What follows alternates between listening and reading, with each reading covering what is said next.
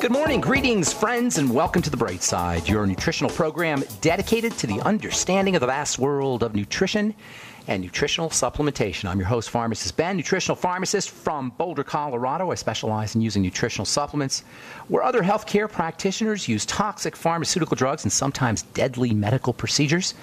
If you suspect that there are natural nutritional roads to your health and vitality and well-being and to addressing your health challenges, whatever they may be, but you don't know where to begin, you have come to the right place. As you listen to The Bright Side every day, you are more and more in control of your body, you are more and more knowledgeable, and you know you can overcome any health issue. That is why we're here every day on The Bright Side, helping clear up the sometimes confusing world of nutrition and nutritional supplementation. Over the last 29 years of practicing pharmacy, I've seen drug-free recoveries from diabetes and hypertension and obesity and skin diseases like acne, psoriasis, eczema, rosacea, digestive ailments, autoimmune issues of all kinds, recoveries that by the standards of modern medicine can only be called a miracle, but what is in the world of the body, what is in the world of biology, standard operating procedure. Because the human biological system is a healing system. It's a regenerating system. It is designed divinely to heal and renew itself on a moment-to-moment basis. And while some folks may call that healing, renewing, regenerating system a miracle, it really is just the way the body works. If you have questions about health or nutrition or prescription drugs, we want to hear from you. We welcome your calls on The Bright Side. 844-236-6010 is our number. If you have questions about the longevity products, formulations, skincare, skin health ingredients, something you may have heard about, read about, of course, if you have a success story, we love hearing those. Or if you just want to contribute to the conversation, 844-236-6010 is our number on The Bright Side. We'll take your calls in our second segment today. We've got a guest coming up at the bottom of the hour, Dr. Elena George, author of the book Big Medicine, The Cost of Corporate Control, and how doctors and patients working together can rebuild a better system. Dr. George is an ENT doctor, ear, nose, and throat physician, MD, otolaryngologist, as they say, from Princeton University. Dr. George is not messing around. Princeton University is one of the best schools, one of the best medical schools in the country. She's also got a master's degree in microbiology. We'll talk to Elena George about Big Medicine at the bottom of the hour, and we'll get your calls here in our next segment. If you're interested in purchasing any of the longevity products you hear advertised on the program, please head to my blog, criticalhealthnews.com, or also pharmacistben.com or brightsideben.com. You can order products right off the website, and of course you can sign up to join the Brightside Ben team right off the website, or you can call the phone team at 866-735-2470. And if you're interested in purchasing any of our Truth skin health treatments, go over to truthtreatments.com, truthtreatments.com. Check out our retinol 5% gel made with a whole bunch of lipophilic, fatty, premium, very expensive vitamin C. You're not going to find that anywhere, folks. No preservatives, no fragrance, no waxes, fillers, water, anything. No, nothing that your skin can't use. None of all the Truth Treatment products contain no excipients, no fillers, because you shouldn't have to pay for that stuff. All right. We're talking fats, especially essential fats, and especially how essential fats are related to skin and skin health. There's so much misunderstanding about the skin. We spend billions, tens of billions of dollars on tens of thousands of different skincare products, and for the most part, from a biology, from a biological, and from a biochemical perspective, they are useless with a capital U. Useless. I got a letter from a gal in Canada, Kaso Rasom Yi. I think she says this. Kaso Rasom Yi. She says, hello, where can I buy your products? I'm in Alberta, Canada. I've been suffering with cystic acne for 2 years, and the exacerbation is usually 10 days prior to menstruation. Now, what do you guys think about that? If you're a regular listener to this program, what do you think about a skin condition that flares up 10 days before menstruation, before a period? Well, obviously, it's related to a period. It's not a skin problem. It's a hormone problem. And as we've been saying, we said yesterday, and we've been saying for the last couple of weeks, if you have a hormone problem, you got a food problem and or a thought and emotion problem. Those are the two major control points for hormones: food and thoughts and emotions. Food and thoughts and emotions. When I say food, I'm also talking about sugar and toxicity that are associated with foods. Kaso Rasom Yi continues. It's usually along the jawline, sometimes on the cheeks, forehead, and temporal area. What skin product would be helpful? Thank you. The reason I think this is an important letter is because it's emblematic of how we think about the skin. This poor girl who's dealing with this condition, and cystic acne, if you haven't had it, it's miserable. It's awful. It's painful to have, and it's painful to look at. And it's unfortunate and tragic because it doesn't have to happen. If you have a cyst growing, it's a lymph problem. And if you have a lymph problem, you got a food problem, period. Or a nutritional problem, I should say. This poor gal doesn't know this. Somebody's probably selling her skincare products. So I write back, hi there. Well, I'd love to sell you some of my True Skin Health products, skin health treatments. And while they may improve the texture and appearance and even the health of your skin, it sounds like you have an internal nutritional and digestive problem, not a skincare issue. And then I gave her my phone number, told her to call me. As a skincare professional, that's what I am primarily. Well, I'm a skincare professional as well as a nutritionist and as well as a pharmacist. But I have a special passion for the skin. I've been working with the skin for 30 years on all levels, as a formulator, as a compound pharmacist, as a researcher, as an educator. I owned a school where we taught estheticians some of these ideas that we talk about every day on this program. So I wear many hats as a healthcare person, but skin is really my passion and my love. And as a skincare professional, the most important thing I can tell you guys about the body's largest organ, the skin, is the beauty and the attractiveness of the skin, the health of the skin, the resistance to disease of the skin. And remember, the skin is designed to be resistant. That's what its purpose is to protect the inside from the outside. The number one factor when it comes to skin health, to understand how to take care of your skin health, is if you have a skin problem, you have an internal problem, with rare exceptions. Sometimes you may get a topical allergy to latex or something like that, but that's rare.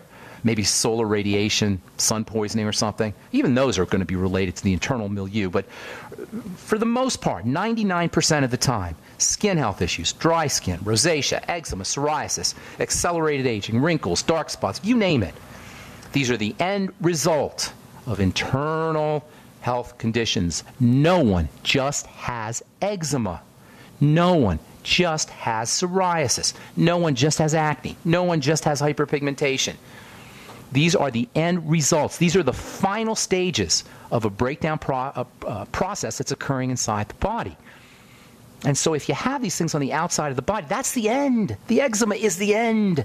It's the end of it's the final result. It's the way the body has dealt with the biochemical dysfunction. You can't treat that part. That's why dermatology is useless. It's the most useless of all medical professions. That's why the only thing you'll ever get at a dermatologist's office is an antibiotic or a steroid. To this day, decades after we discovered steroids and antibiotics, decades after the profession of dermatology was established, we're still treating people with the same useless procedures. Drugs like antibiotics and steroids, or sometimes maybe surgeries or radiation or cryotherapy, the dumbest of the dumb. And I'm sorry to my friends who are dermatologists, and I have many. And I tell them to their face. I tell them all the time. And they laugh. I once asked a friend of mine, a dermatologist, I said, why are you prescribing these antibiotics? This was about 15 years ago. Why are you prescribing these antibiotics for rosacea when you know good and well it's not a bacterial condition? Rosacea is a classic digestive issue. And she said to me, that's what patients expect. Now, this was before doctors knew about antibiotic resistance. Pharmacists knew about it, but this was before doctors knew about it. And she said to me, she was a big writer, too. She was one of the biggest writers in I'm not going to tell you what city it was, because she's pretty famous. But she says to me, that's what patients expect. They don't feel like they've gotten treated unless they got an antibiotic. Well, I'm sorry, that's not good enough. If you can't figure out what the heck to tell your patient, and you're a dermatologist, about essential fatty acids, about vitamin A, about food allergies, about the lymph, then you shouldn't be in the business. Anyway, no one just has a skin health issue. Skin health issues are symptoms. They're signs of problems. They're not the problems themselves, and you cannot effectively eliminate symptoms without eliminating the causes. Got another letter here from Randall. This one's tragic. Randall says, can you help me with my girlfriend's son's RDEB? You're going to love this one, RDEB. I'll tell you what this is when we come back from our break. And I'll tell you what I said to Randall, or what I wrote back to Randall. I'm Pharmacist Ben. You're listening to The Bright Side. We're talking to Dr. Elena George. At the bottom of the hour, we'll take your calls in our next segment. 844-236-6010 is our number. You're listening to The Bright Side on the Genesis Communication Network. We'll be back after this.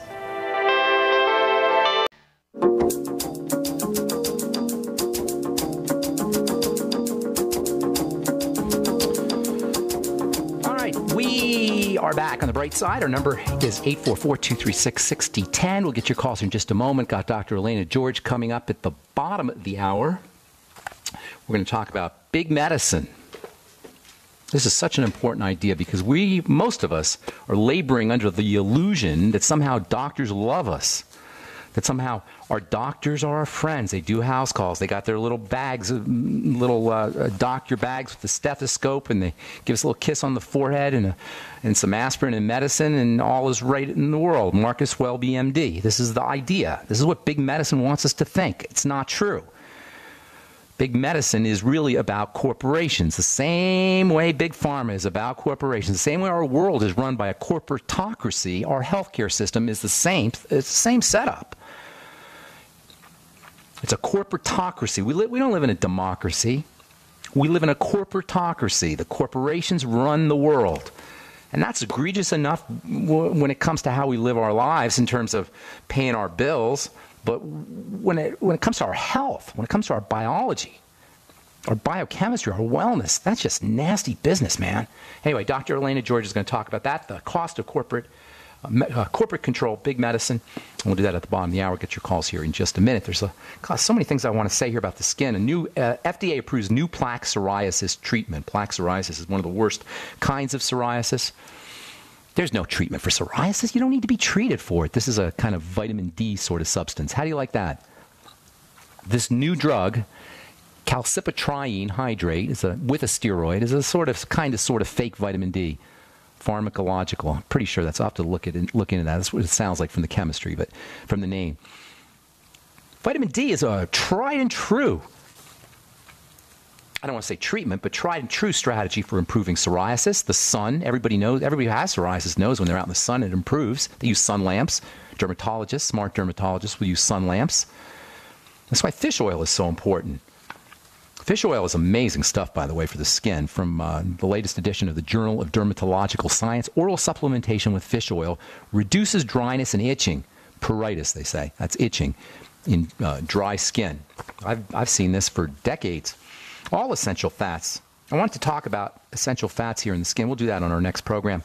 I got a bunch of calls here I want to get to. Just one thing. Randall writes from Randall. I don't know where Randall's writing from, but he talks about his girlfriend's son's skin condition, RDEB. You're going to love this one. Recursive dystrophic epidermolysis bullosa. Yes, that's the name of the disease. Recursive dystrophic epidermolysis bullosa. Now, if somebody told me I had that and I didn't know what it was, I'd be freaked out. And of course, poor Randall's freaked out. But all this means is you've got inflammation in your epidermis. And because of it, the top of your skin is separating off of the bottom. It's caused by, guess what? Inflammation. The same thing that causes everything. If you want to know about a cause, and it's not really a cause, it's a precursor. It comes ahead of disease. It's always going to be inflammation. And there's only 3 reasons why we have inflammation. Starvation, suffocation, and toxification. Take that to the bank, people. Starvation, suffocation, toxification leads to inflammation, which leads to more starvation, suffocation, and toxification. Why is this important?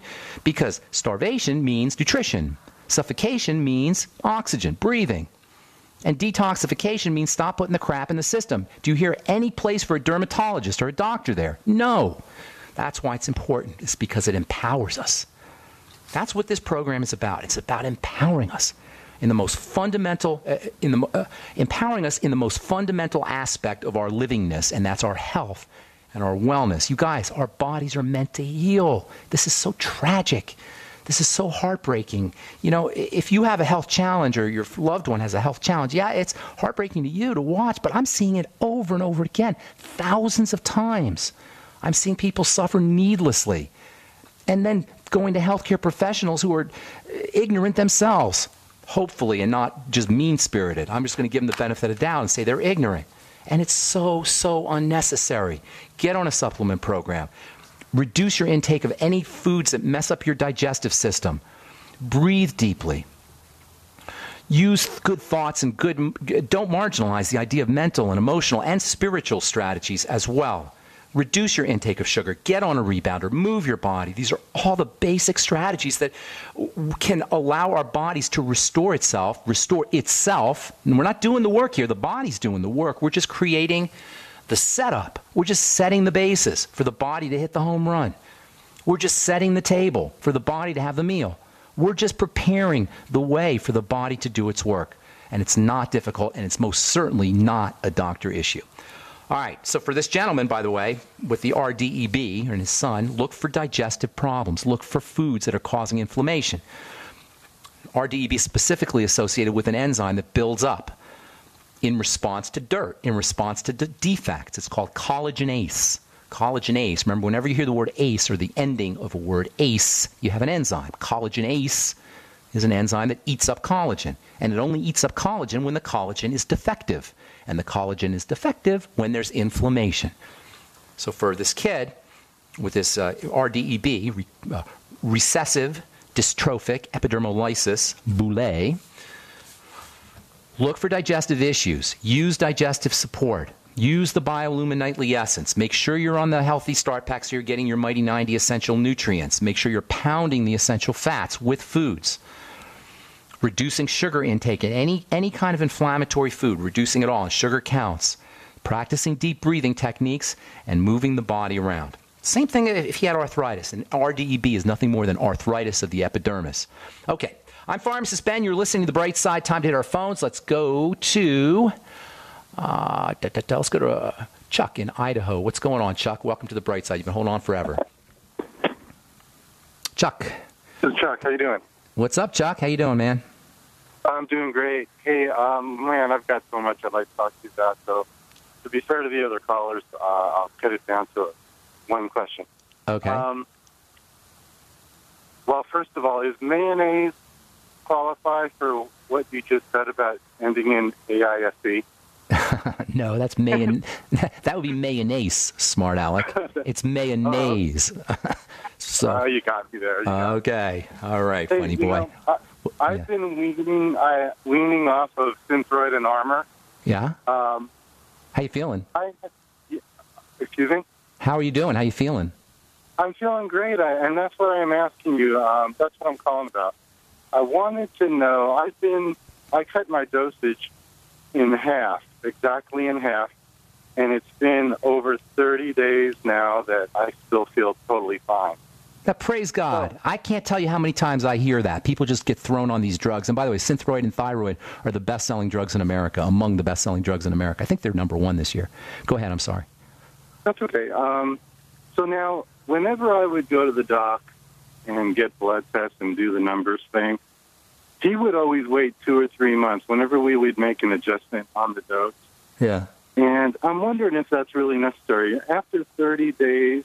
Nobody knows what they're doing, Chuck. They don't understand. They're just throwing stuff against the wall and see what sticks, period. When you have hypothyroid, this is the problem with the thyroid, with treatment for the thyroid. If you have a thyroid problem, you don't have a thyroid hormone problem. That's a symptom. The problem is in the gland. Do you follow me? And so replacing the hormone without fixing the gland doesn't help you, because now the body's got this foreign hormone that it has to figure out how to deal with, and that's why your dose has to keep changing. Hang on, Chuck. I'm going to finish up when we come back from our break. We got Elena George coming up at the bottom of the hour. Sorry if we left you on hold. Give us a call back on our next program. Tell our call screener we left you on, and we'll get you first up. We'll be back right after this. Don't go away. All right, we are back on The Bright Side. I'm Pharmacist Ben. We're on the air Monday through Friday, 8 to 9 Pacific, and 10 to 11 Central Time, 24/7 on our archive page at brightsideben.com. Got 4+ years of archives. Lots of archives, lots of good health information at brightsideben.com, also benfuchsarchives.com, and both pages have search engines. You can also go to my blog, pharmacistben.com, or criticalhealthnews.com. And if you're interested in purchasing any of the Truth products, Truth Skin Health products, including our retinol 5% gel, go to truthtreatments.com, truthtreatments.com. Okay, I am excited to talk to our next guest. Elena George is a physician, an MD, an ear, nose, and throat a physician, otolaryngologist, as they say, from Princeton University. She's written a book called Big Medicine, The Cost of Corporate Control and How Doctors and Patients Working Together Can Rebuild a Better System. So I see two parts there. I see the cost of corporate control, and then I see part two, how doctors and patients working together can rebuild a better system. And those are two separate ideas that I want to talk about with Dr. Elena George. Welcome to The Bright Side, Dr. George. Thank you so much for having me on. Thank you for wanting to be on. So I love the title of the book, first of all, Big Medicine, because we always hear about big pharma, but we don't really hear a lot about big medicine, right? No, we don't, and they're all integrated. There's been an absolute shift in what medicine is now. It used to be patient-centered, doctor-patient relationship was the key, that's been shifted to corporate interests, and we're all suffering because of it. Isn't it interesting how when you go to these HMO places, how the doctor's not there for us anymore? It's been shifted. The doctor's, he works for Kaiser now. Absolutely right. Right? An independent doctor has a fiduciary responsibility and an accountability to the patient. When they become employees of hospitals and these systems, they're answering to the board and to the corporate drivers of the healthcare. It's a problem. That's a very underappreciated shift, but a very, very important shift. Your doctor is no longer working for you. He's working for a corporation who legally, like you say, doctor, is a fiduciary obligation. Legally, they have to be concerned with the bottom line, right? There's a fiduciary obligation to honor the bottom line. It actually comes down to algorithms at this point. If doctors don't follow what is driven by the electronic medical record, they can't even close the chart. And if you keep going outside of it, you become a disruptive doctor, and you're on the hook for sham peer review, which they can remove you from the hospital setting. You may never practice again.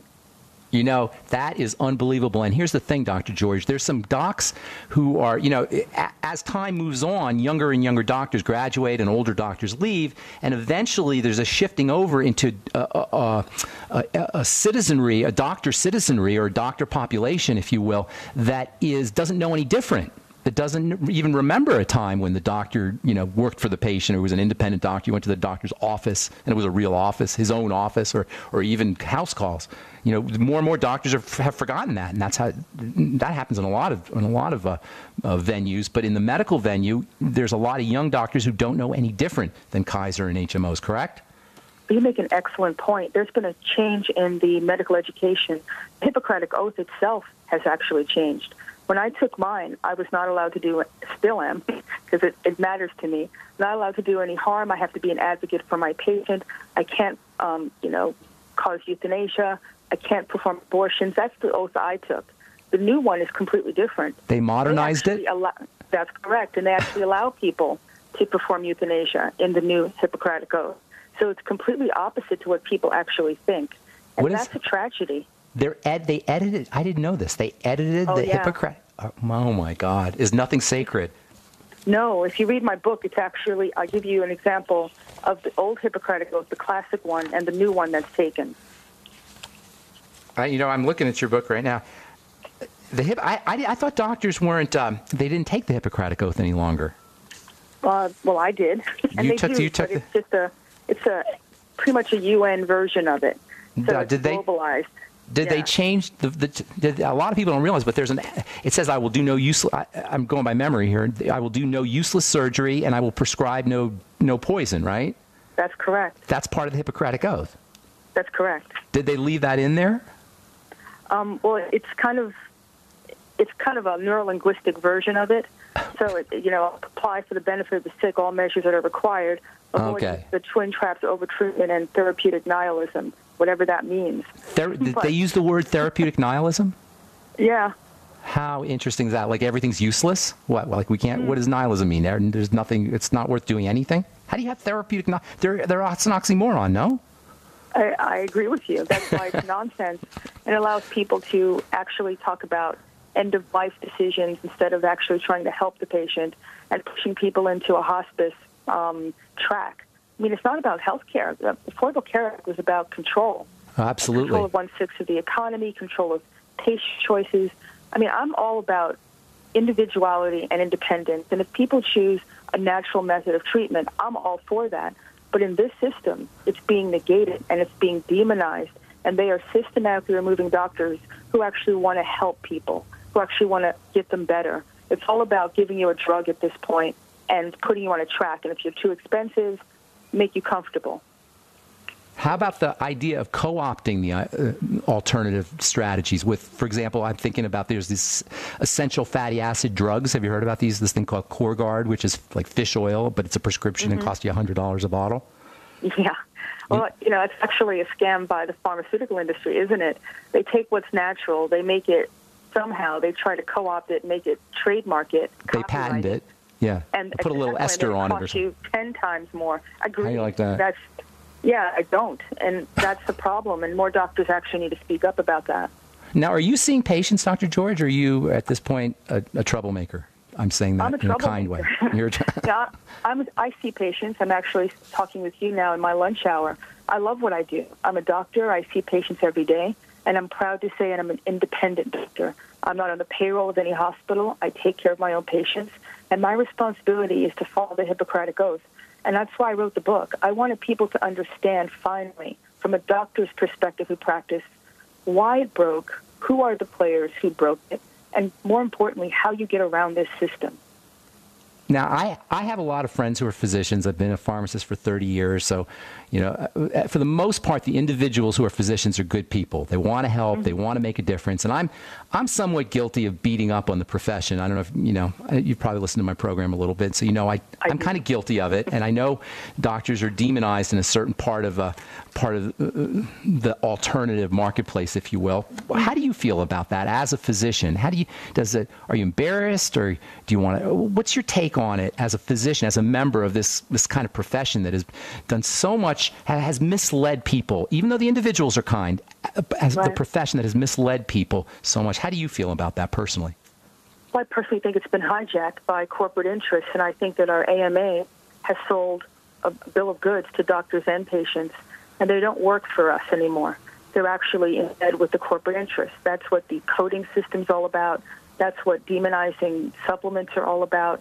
And, there's lots of ways to treat patients. I think that we should be given the freedom as physicians and patients to choose what's best for us instead of some, big brother telling us you can only do it this way, and if it's better, if it's not part of the system, we can't make money on you, then we're going to demonize it. I'm smart enough to know the difference, and I think there's a growing number of doctors who think that way too. Dr. George, we've got to take a break. When we come back, I want to talk to you about the second part of your subtitle, How Doctors and Patients Working Together Can Rebuild a Better System. We're talking to Dr. Elena George. Her book is Big Medicine. We'll be back on the bright side right after this. Don't go away. Okay, we are back on the bright side talking to Dr. Elena George about her book, Big Medicine. Doc, before I forget, give out your website real quick, and how can people get a hold of you if they want to talk to you more or get more information about what you're talking about? You can go to drelenageorge.com. That's ELAINA, George like the man's name.com. I've been writing about this for about 4 years or 5 years now. So there are also blogs and some links that I think people will find really helpful. What is your blog website?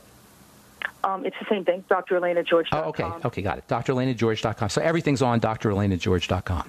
That's correct, even how to get the book. Okay, good deal.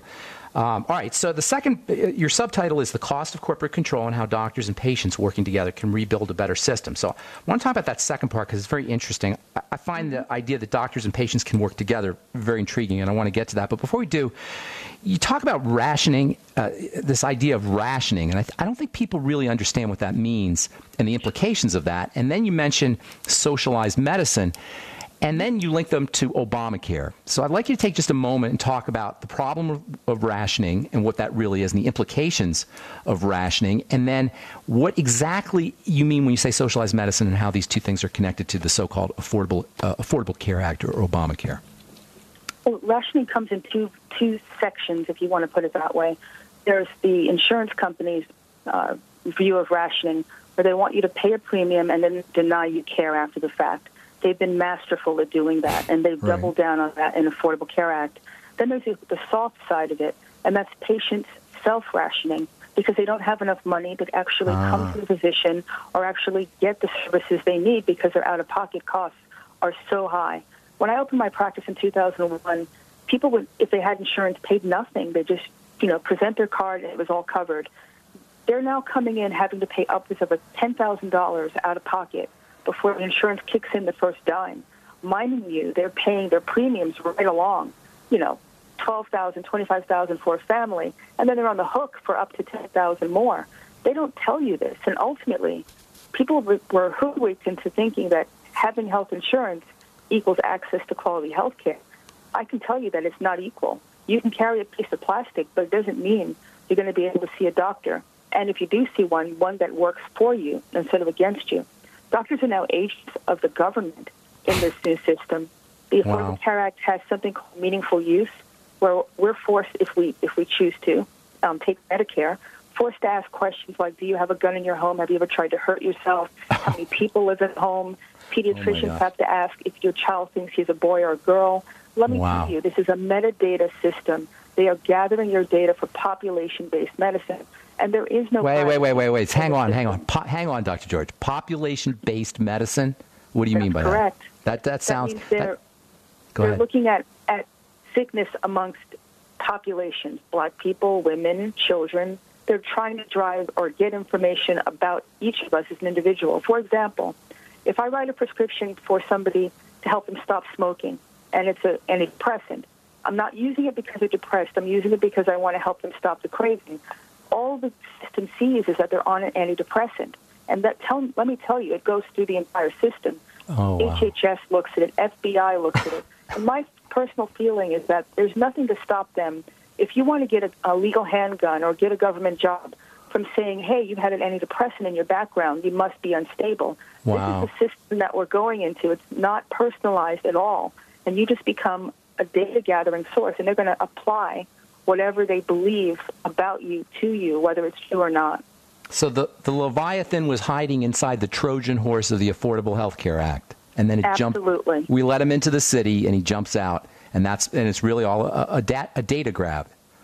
No question. It's not about health care, because if they really wanted to get you better, they wouldn't be cutting off medications. For example, Medicare no longer covers Avastin for uterine cancer because it doesn't help that many people, and it's too expensive. Everybody's now a cost center. And they pay doctors now to talk about end-of-life decisions, but not to give you the medical care you need to get you better. It's outrageous. Now, I'm going to ask you a quick question. And this is just personal. I don't know if you'll have an answer to it, but just your personal opinion. Do you think Obama knew about this? As a person, do you think he was aware that this was about when he was proselytizing and using the bully pulpit to kind of push this thing? Do you think he personally knew about it? I know you don't know for sure. What's your take? Well, my take on it is nobody read the bill, but I think that they wanted this chaos because. But him personally, him personally. I think no. But he thought that he's in bed with single payer. He wants that, and that's what the whole system is moving towards. So obviously, he didn't write the bill. Neither did the Congress. It was the pharmaceutical industry, medical insurance industry. The unions were involved. Hospital corporations were involved. They wrote the bill. They wrote the bill. Absolutely. It's a lobby-driven bill, and it's full of pork and cronyism for these particular corporate interests. There were no doctors in there that practiced medicine. There were no patients involved. We're the last on the list. That's All we do is drive the system. We as doctors, we help the system charge because we order the tests and we order the prescriptions, but they don't like us very much. They want us to shut up and just keep ordering. And patients don't get sick. All right, so here's the deal.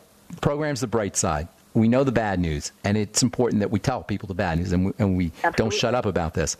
But what's the good news? Second part of your subtitle, how doctors and patients working together can rebuild a better system. What's your take? What's your vision? The first thing that people need to understand is they need to find an independent doctor who is not in this system. There are growing numbers of doctors out there who practice medicine using Hippocratic Oath. And if you go to a website called aapsonline.org. I'll say that again. aapsonline.org. What is AAPS? It's an Association of American Physicians and Surgeons. These are independent doctors who join together. They're the anti-AMA, if you want to put it that way. Oh, wow. And we have doctors who specialize in practicing medicine, again, using the Hippocratic Oath. There's sliding scale, so if you don't have insurance, we make it affordable. There's direct primary care. Wow. There's a subscription model where you can pay. I give myself as an example. $65 a month in my ear, nose, and throat practice, if people join my membership, will cover any ENT service I offer, hearing tests, allergy testing, endoscopic examination for that $65 a month. That's reasonable. And if I cut the middleman out, I can stop doing all these stupid regulations and nothing but nonsense that jacks up the price. That's going on across the country. And there's another little pearl that people don't know about called medical cost sharing. It's written into the Affordable Care Act, but nobody ever talks about it. What it is a consortium of self-pay patients who join together, cover their own health care expenses, and they're parallel to this system. They're able to access the real costs of healthcare, which are about a third of what people are paying now. And I joined, and I put my office staff on it because I personally cannot deal with the insurance industry. So I'm having the most expensive policy, which is $199 a month. I pay a total of $500 out of pocket per year, and I'm covered up to $1 million per occurrence per year, and I can go to any doctor, any hospital that I want. And I also get benefits for holistic care as well. So if I want to do Qigong or Reiki or whatever I choose to do, it's covered. That's the alternative that exists now. Patients need to know that it exists so they can make an informed choice, and that's what the book teaches people. Now, tell me about this insurance program again, or tell the listeners like how they, because I'm sure a lot of people are going to be interested in this. It's called Liberty Health Share. And if people go to libertyoncall.org, they can learn all about it. It's not new. It's been around for about 18 years, but it was a small organization. But it morphed into a more inclusive, anybody who's liberty-minded, anybody who wants to take responsibility for their own health and will voluntarily cover somebody else's, their members' healthcare needs. And this is all on your website? It's all on the website, so is the link. But it's the future, and it's actually your choice that you don't have to do the Affordable Care Act if you don't want to. You don't have to go to Aetna or Cigna or any of these other insurance companies because, trust me, they're becoming too big to fail. And the more power they get, the more they charge you, the less they pay the physician, the worse the care is going to be. Wow. Dr. George, you are doing some super, super work. I can't tell you how grateful I am as a fellow healthcare professional for what you're doing. Just awesome stuff. The book is Big Medicine, Dr. Elena George, and then it's drelenageorge.com, drelenageorge.com. Check out our blog and check out our website. And also Liberty Health, that's really cool information, libertyoncall.org, and then also the Association of American Physicians and Surgeons, aapsonline.org. Thank you so much, Dr. George. Have a great day. Me. Good to talk to you. You too. Okay. Bye-bye. Okay, bye-bye. Yeah, that's libertyonline.org. I highly suggest you check them out if you don't want to be dealing with Obamacare. And then also aapsonline.org, and that's the Association of American Physicians and Surgeons. Check out Dr. George's website. All this information is up there, plus her blog, drelenageorge.com. All right, that's all the time we have for today. I'm Pharmacist Ben. Have yourselves a spectacular, awesome day. We'll talk to y'all later, folks. Bye for now.